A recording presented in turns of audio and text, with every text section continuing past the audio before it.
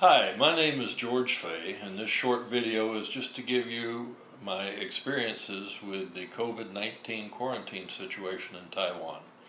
I've got an ARC, and I live part-time in Taiwan with my wife Pamela. I came back into the country on the 21st of March. During the time I was in quarantine, the 14 days, the Taoyuan Police Department actually delivered a care package, a box full of goodies, and they called and checked on me every single day to make sure that I was doing okay and to make sure that I had no symptoms of the COVID virus. There are three reasons, I think, that I like to live in Taiwan. One is that I just simply like it here. The second is that I'm married to a lovely Taiwanese lady named Pamela, and we have a home here in Taiwan.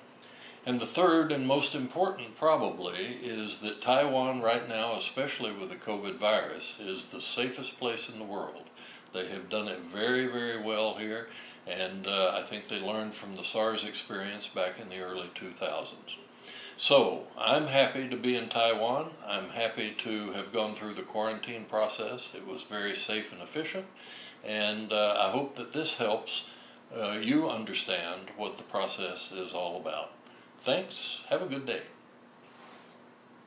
神秘人士的印象呢，就是他是一个非常彬彬有礼的绅士。然后，因为我之前有在美国就是就学过，所以我们两个会分享彼此在美国的一些生活经验。那因为他其实也有暂住在台湾嘛，那我们就会讲一下说，台湾可能最近有什么活动啊，或者是说有哪一些景点这样。那他就会想说，那他居家检疫结束之后，他就可以在台湾进行一些旅游跟观光的规划。那就是等于是他会觉得说，看到一个希望啦。